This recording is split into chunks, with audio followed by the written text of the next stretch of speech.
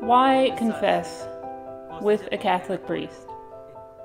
Let's go straight to the heart of it. Already in the Old Testament, it's written that I need a priest to be purified from my sins. The Lord said to Moses, if a man or a woman sins against the Lord, that person shall confess the sin. And if he cannot make restitution, it shall fall to the Lord, that is, to the priest. I don't know if we're distracted or if we've understood. Here it says, the Lord, that is the priest. In this case, we see Christ in the priest. That is, in the person who has received the ministry from God in Jesus Christ, through St. Peter and the College of Apostles, that is, the bishops, and through the bishops to the priests. The priest doesn't act in his own person, but he acts, to say it in technical Latin terms, in persona Christi. And when he says, ego te absolvo, from your sins, in nomine Patris et Filii et Spiritus Sancti, when he says these words, it is Jesus who tells us, I absolve you from your sins. Remember what Jesus says, and then we'll come back to it. After the resurrection, immediately after the resurrection, whose sins you forgive are forgiven them, and whose sins you retain are retained. So whoever has their sins remitted by these people pass from death to life. St. Paul says, when we were dead in our sins, we were brought to life.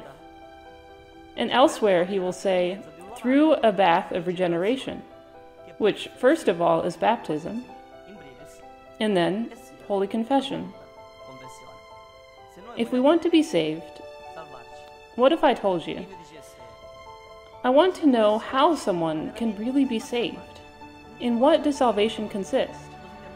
We can listen to a famous passage that says, the knowledge of salvation, which is in the forgiveness of sins. There we have the knowledge of full salvation, which only the Catholic Church has from generation to generation. St. Francis of Assisi talks about someone who doesn't want to confess with a Catholic priest. He says, you know with certainty that it is a temptation of the devil, and the most certain proof is that he doesn't want to confess with a Catholic priest. It's a bad word. What harm is that? I don't know why I lie. What harm is that? Called that guy crazy. What harm is that? I hit somebody in the head. What harm is that? Well, but even if a thought passes my mind, do I have to go to confession every 5 minutes? Every 5 minutes, no, but both St. Francis and Padre Pio said that more or less you should go to confession every week. St. Augustine says that man can't help having at least light sins from the very moment he is in the flesh.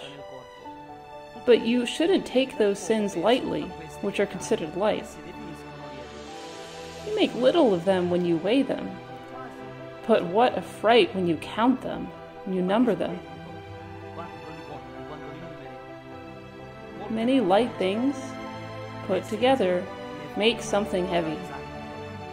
Many drops make a river, and many pebbles make a mound. What hope do we have? First and foremost, confession.